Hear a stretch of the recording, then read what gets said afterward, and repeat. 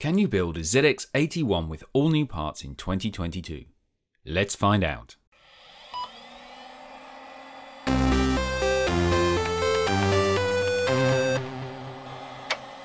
The ZX81 was released in March 1981. Produced by Sinclair Research, it was manufactured in Dundee, Scotland by Timex Corporation. Pricing was extremely competitive, with the ready-built machine retailing at $69.95 and the kit version retailing at just $49.95. In today's money, that's equivalent to approximately £290 and £210 respectively. The technical specs are somewhat lacking by today's standards, and even back then were less than some of the ZX81's main competitors. The CPU was a Z80 running at 3.25 MHz. It had 1 KB of RAM, which was expandable to 16 with an external add-on memory pack. The ROM was 8 KB and was used for the basic interpreter, and everything necessary to get the machine to run. The ULA chip was manufactured by Ferranti. This was known as the dog's body chip and contained all of the logic that glued the machine together. I want to attempt to build a replica or clone ZX81 in 2022 using all new parts. So, scavenging parts from old, dead, or even working machines is out of the question. A large hurdle to overcome is the ULA, which stands for Uncommitted Logic Array. The ULA is no longer manufactured, and so I need to source a modern alternative. The ULA is one way Sinclair kept the cost of the machine down, and this was achieved by packaging all of the logic needed to run the ZX81 into a single chip and doing away with the need for handfuls of discrete logic chips. So this means that, in theory, I can do the opposite of Sinclair and populate a board with handfuls of ICs that are still being manufactured today, and they can work together to do the same job as the ULA. Fortunately, the design and layout of a PCB that does just this has already been done by the RevSpace user Mahjong. And all of the KiCad files are available for download from Mahjong's GitHub page.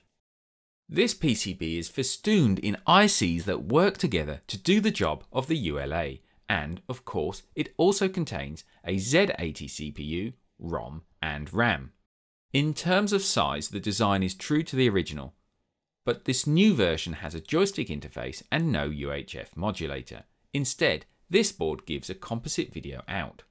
Power requirements differ from the original in that this board has no regulator and instead requires a 5V DC supply. The choice of power connector is somewhat retro in itself, albeit from a different time period than the ZX81. The designer opted for a full-size USB Type-B socket. Next, it was time to get the PCBs manufactured. This is where PCBWay shine. PCBWay have sponsored this video and my build. Get quality PCBs manufactured with quantities starting from just 5 boards and a rapid turnaround. You'll be working on your build in next to no time. With a wide range of silkscreen colours to choose from, you can order boards to suit you. PCBWay prototype the easy way at PCBWay.com. I went for a PCB in blue, and a few days later it arrived, and so I set to work soldering the components into place.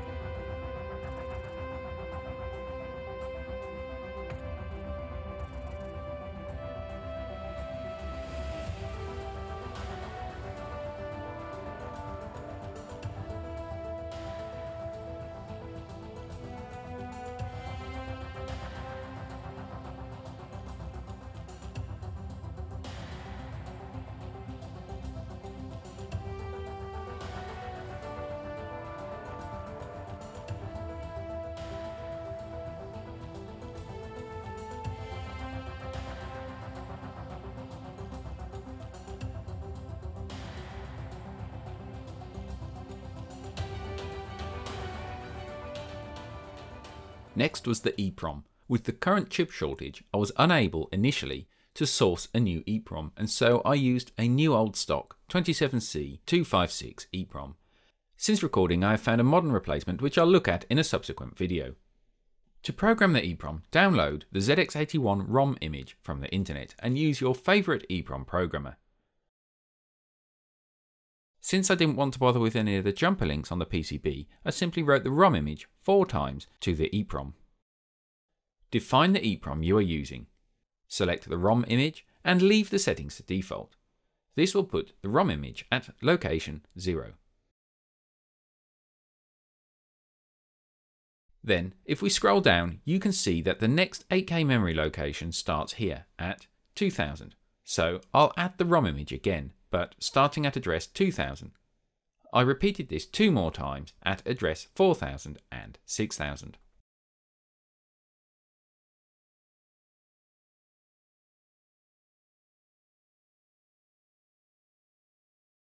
Then program the EPROM.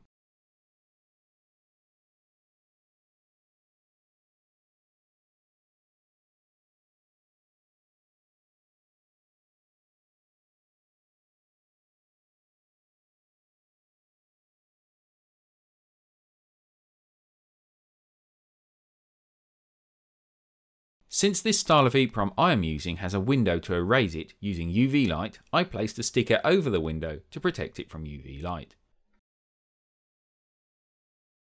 So now I have a working ZX81 clone in terms of operation, but not so much in looks. Unlike the ZX Spectrum 48K, replica cases for the ZX81 either don't exist or they are rarer than rocking horse poo. So, when I came across this case on Thingiverse by user Sagittario, I thought I'd give printing it a go. I'll be following up on how the print goes in another video or on social media.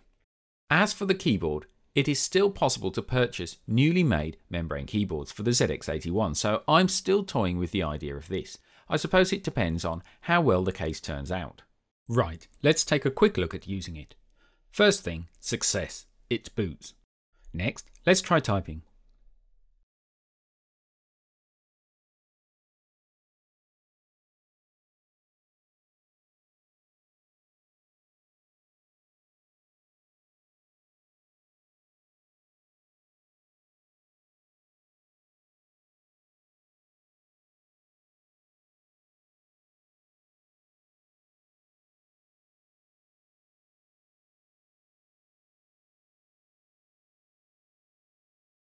Brilliant. So, on the face of it, you can build a ZX81, at least a clone anyway, with new parts in 2022. Join me next time where I'll be looking at a case for the PCB and running some software on it, as there is a plethora of new software available for the ZX81. As always, thanks for watching, take care and bye.